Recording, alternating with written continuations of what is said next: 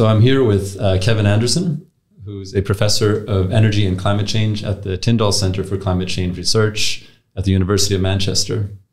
But at the moment, we're in Uppsala in Sweden. It's a cold, crispy, snowy day outside.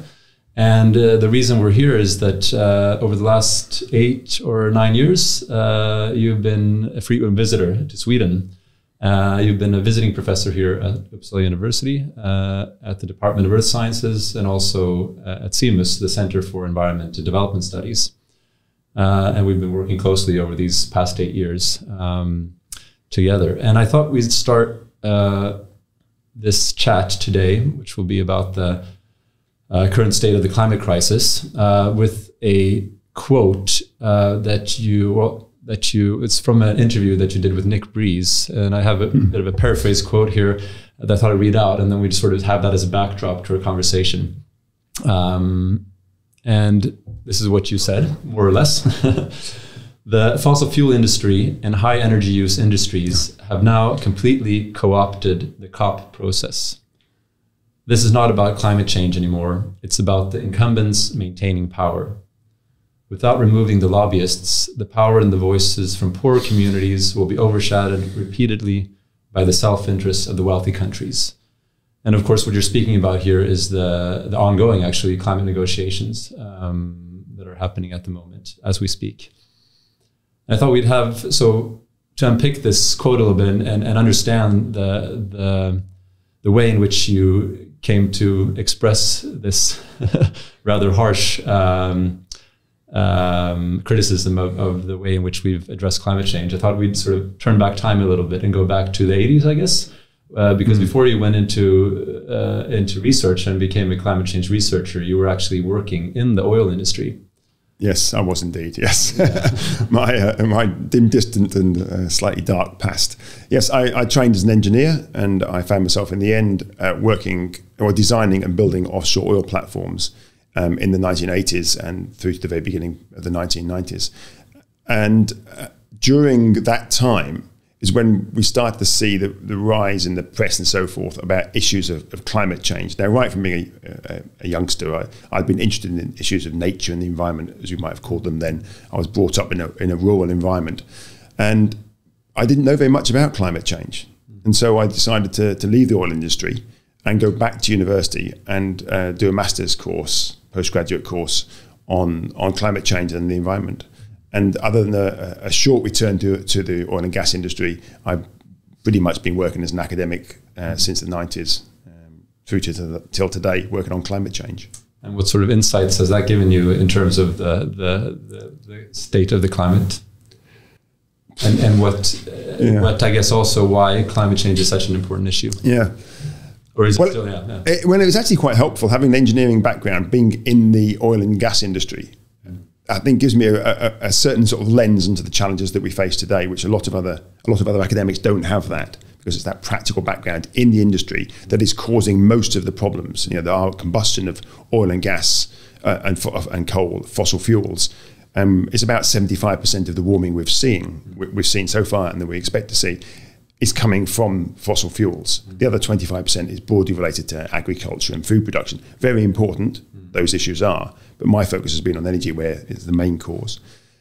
In terms of the urgency of this, I mean, I am very clearly of the view that climate change is just one symptom of contemporary society, of how we have chosen to abuse our own home, the planet in which we live, whether that's overfishing our oceans, whether it's dumping a lot of sewage and waste in the oceans, whether it's now making the oceans more acidic from climate change. But how we've also destroyed a lot of land, how we've wiped out a lot of biodiversity from insects to mammals. So we're destroying our own home. And this has not been something that we've done over thousands of years. It's something that we've done really post-industrial revolution, most of it. And indeed, most of the damage has been done post in the 1950s and 1960s. So it's people of my generation that have decided to do this and not respond appropriately to it. And the reason I think climate change is probably, the reason I focus on it is because I think it's, of the numerous challenges we face, ecological challenges that we face, I think it's the most urgent. The time frame we have to deal with climate change is incredibly tight. And And that's really why I work in this realm, and why, in fact, that quote, it sounds really very challenging and quite depressing sometimes, but that's where we are. We have to be honest about the position we're actually in today. And when you say that it's urgent, how do you come to that conclusion? Well, the science gives us a blend of the science and the policy, if you like. We've made commitments going right back to 1992, the big Rio Earth Summit, that we would avoid. We, as in virtually every country that signed up to it, almost all countries in the world signed up to the Rio Earth Summit agreement, that we would reduce our emissions sufficient that we would avoid dangerous levels of climate change. If you roll that on for 23 years, lots more negotiations, eventually the Paris Agreement in 2015 said, well, what do we mean by dangerous? And it said we must be well below 2 degrees centigrade and no more than 1.5 degrees centigrade of warming compared to the pre-industrial period. That's a huge change. We've never seen in human history anything like that level of change. And this is occurring almost overnight. 1.5 degrees centigrade of warming will have occurred in the next 10 years probably. 2 degrees centigrade by about 2050. If we carry on like we're going now, 3 to 4 degrees centigrade towards the end of the century. So the rate of change is phenomenally fast. We know what's causing it. We know how much fossil fuels bring about the emissions that we see, and we know how rapidly we have to phase away from fossil fuels and change our agricultural practices and our diets. All of that is really clear from the science if we're to deliver on our political commitments. And it's not really the temperatures, I guess, that it's the impacts that are associated with those temperatures that you're concerned with. Yeah, of course, ultimately it is the impacts. If the temperatures occurred over thousands or millions of years, so what? But if the temperatures are occurring as fast as they are today, ecosystems and human systems cannot evolve fast enough to deal with what's happening. And let's also be clear, those impacts are being felt today at 1.2 degrees centigrade of warming by lots of poorer communities around the world. People are dying, their communities are being destroyed. It's creating a lot of instability in lots of parts of the world, typically people who have very little global political influence and have had almost nothing to do with the problem. They've not caused the problem. So people are living with our climate change today, and it's getting worse and worse, and we are putting that now increasingly on our own children's futures in the Northern Hemisphere as well. And of course, it's not only climate change that is driving those. No, climate change exacerbates a lot of other tensions that are there. And challenges that they face. But I think increasingly climate change is becoming a key driver of the challenges that they face. I mean, it's exacerbated the existing ones, but now I think it's increasingly becoming a key driver. So since the early 90s then, when we started negotiating and discussing these issues at the international level, how have we been doing? And I can start with that. Yeah, well, if you looked at our school record for the international community, you might say that attainment would be E minus. But our ability to change would probably be about an A. We have everything we need at our fingertips to make the changes, but we have chosen, and the we there is very important. It's those of us who frame the debate, those of us who are responsible for most of the emissions. We have chosen to do nothing about climate change. So today, this year, emissions will be about 60% higher than they were in 1992 at the time of the Rio Earth Summit, 60% higher. We've emitted more carbon dioxide since then than we emitted in all of human history up to that point. Emissions this year will be higher than they were last year. So the signs are not good at the moment. Our report card, as I say, we have absolutely failed to address climate change. Despite all the rhetoric, all the wonderful speeches, all of these big events that we have every year, we have failed to address climate change. And when you say we there, would you like to be more specific? Well, I mean, some of the data is really clear on this, that half of global emissions come from just 10% of the population. I think even more damning, that the top 1% of global emitters are responsible for twice the amount of carbon as the bottom half of the world's population. So the inequality in who's causing the emissions, I would use the language of obscene. That's what it is. But who is framing the debate? Most of the people framing the debate are in the top 1%. And so we do not really want to change the business as usual storyline that we have done very well out of. So quite a few of the people gathering at COP this week. Almost all the senior people gathering at COP will be in that group. Yes. And in terms of looking into the future then, the commitments that we signed up to in Paris, what would that actually entail then if we look at what the science is telling us and also the political commitments together? Well, we have to eliminate fossil fuel use from 1.5 degrees centigrade. At a global level, we have to eliminate all fossil fuel use by 2040 at the very latest. But given that we've signed up in every agreement to abide by the concept of equity, then, and that has been very clear in all the agreements, that means that the poorer parts of the world have longer to move away from fossil fuels, and the richer countries have to lead on that. For 1.5 degrees centigrade, it means for wealthy countries that we need to be zero emissions, zero fossil fuel use by about 2030.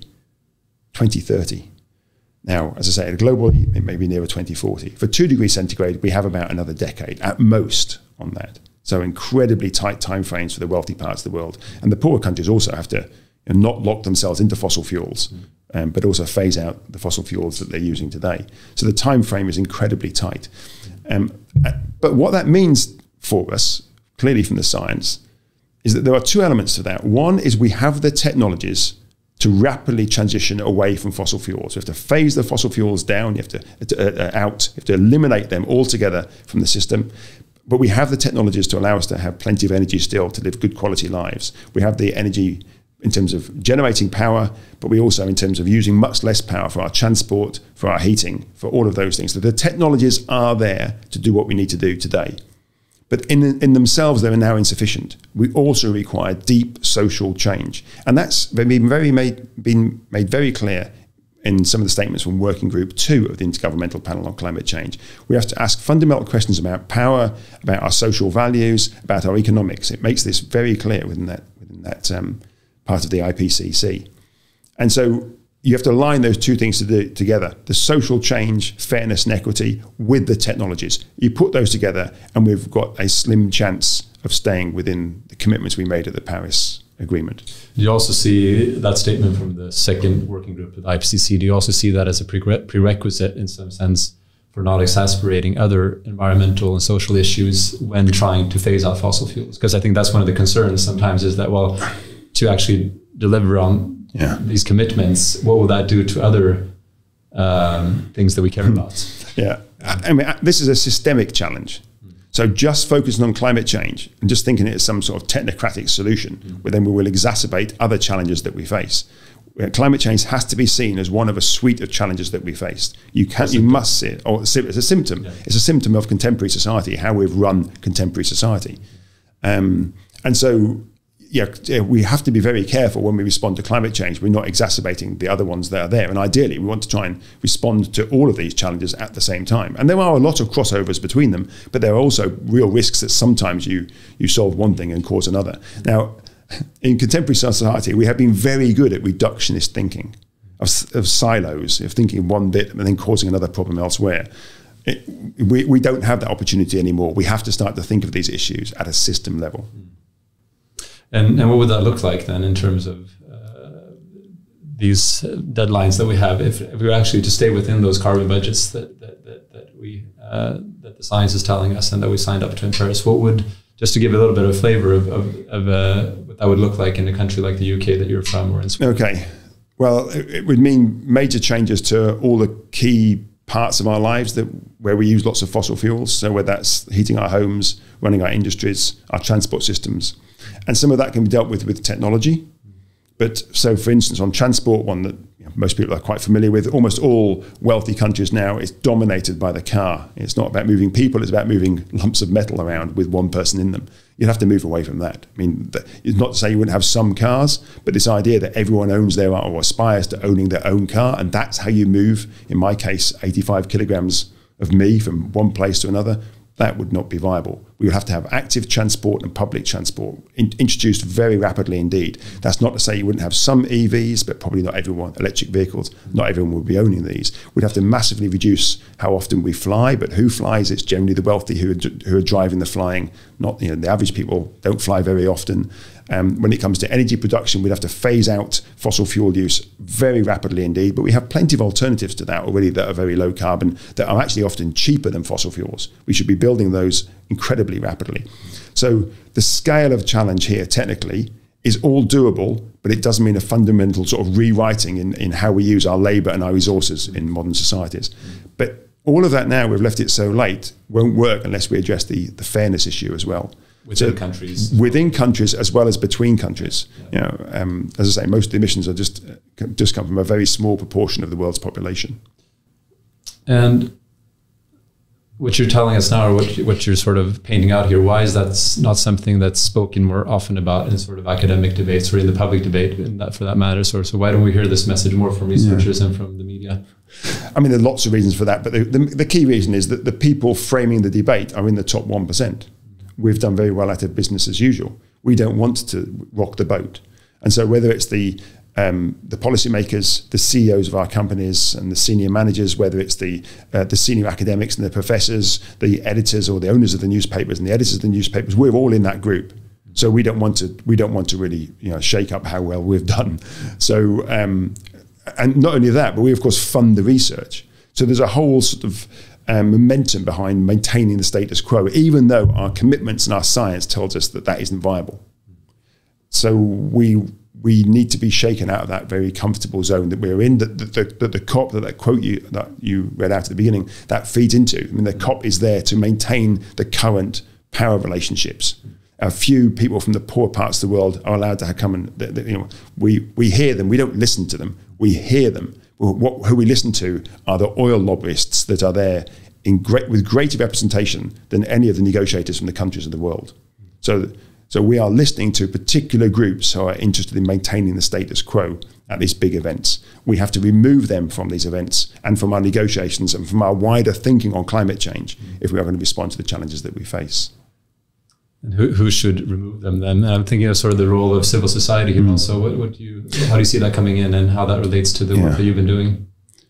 Well, I'm going to put on the record that I would like to thank civil society very much over the last 5, 6, 7 years, that it has pushed an agenda that is much more in line with what our commitments say is required and what our science has told us. So the scientists have done a fantastic job in understanding climate science, understanding how the climate works. What we have fundamentally failed on as experts, as professors, as academics, is to translate that into what that means for modern society. Civil society is pushing us really hard on that.